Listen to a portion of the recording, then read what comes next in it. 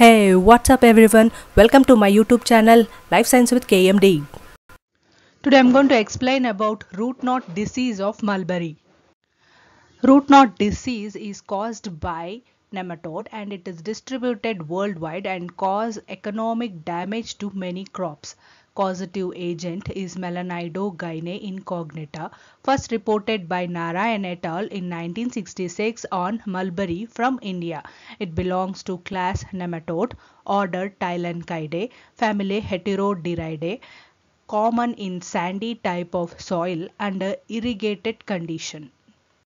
The name Melanidogyne is of Greek origin, meaning apple-shaped female. All nematodes pass through an embryonic stage, 4 juvenile stage, that is from J1 to J4, and an adult stage. The first stage of juvenile, that is J1, molds within the egg. Infected juvenile J2 is attached to growing root. J2 enter roots and migrate to this area of cell elongation. J2 initiate feeding site by infection of esophageal gland secretion into the root cells, forming giant cells. Nematode develops into J3, J4 and adult stage. Galling occur as a response to nematode parasitism. Adult female produce more than 1000 eggs. Males are unnecessary in most species but are sometimes encountered.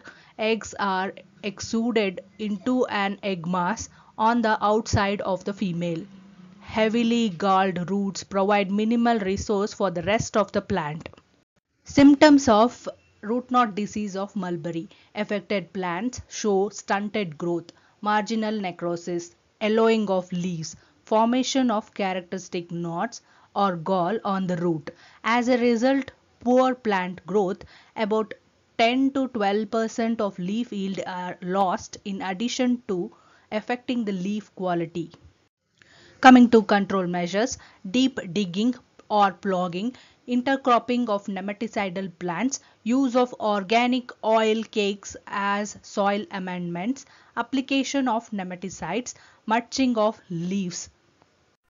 Thanks for watching my video. Please subscribe to my channel by clicking on subscription button. Subscription doesn't cost you any money. To get a notification, click on a bell icon.